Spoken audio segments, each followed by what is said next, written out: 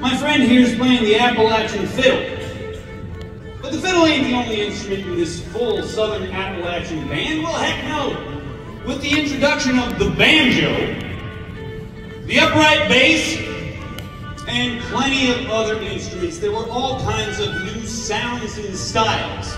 Now, once those instruments were playing alongside the fiddle, there was a rich, lush sound. Now, bluegrass emerged in the mid-20th century and started changing all kinds of things for the Appalachian fiddle. They were introducing faster tempos, intricate instrumental solos, and tight harmonies. Now, fiddle players, they started blending the traditional Appalachian sound with this new bluegrass style. And of course, country music played a major role in the Appalachian fiddle. Of course, when country music got very popular in the mainstream, fiddle players started adapting to make the new modern country sound.